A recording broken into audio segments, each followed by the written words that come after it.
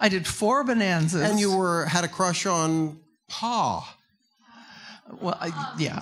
And all the other boys, I went through the entire family.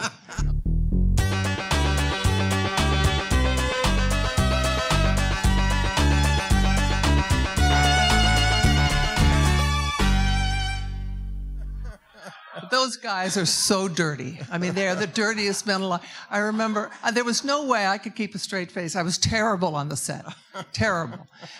With little Joe. I mean, well, you guys know him. I mean, he's just so dirty, and so he was so funny. And he said, well,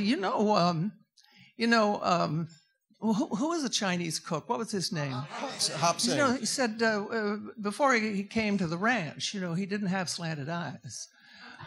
We just put him in the barrel, and on those really rough nights, and I said, look, I don't want to hear anything more about it. No more, okay? I mean, there was nothing nothing was not fair game, or whatever you said. I mean, it was just awful. And then, of course, I was so crazy about Haas. And you had an affair with him too in one of the episodes. Oh, I'm such a tart. And I played a Shakespearean actress, of course, who had to be sent back to San Francisco, because those guys, they never want to keep you forever, because they'd have to pay for your salary and stuff like that, and they don't want a girl there to interrupt the male patriarch. And they were all in their 30s or 40s anyways, grown sons living at home with their father. Listen to me, all of you. Look. I brought Ben Cartwright back. I didn't do nothing. Oh, there was a very funny story about that. I played a woman who had been captured by the Indians and had a bastard child who was actually a pair of twins. That's how they always do it, so that one baby can work and then the other baby can work. These babies, curiously enough, did not have dark skin, and they did not have black hair. It was Bonanza. They had no bullets in their gun belts.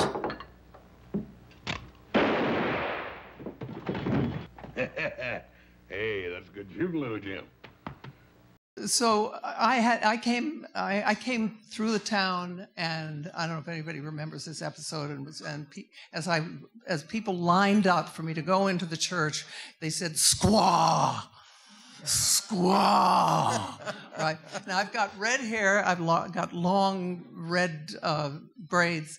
And 2 blonde babies. Shoe polish was dripping down their skin. Yeah, so it was fine, except, okay, so the next year I did, I ended up with Pa.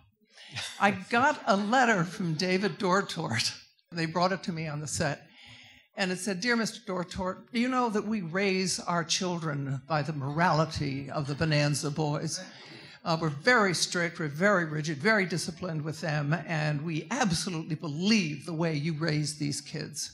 Now, when you got involved with this woman, didn't you recognize her as the Indian a year before?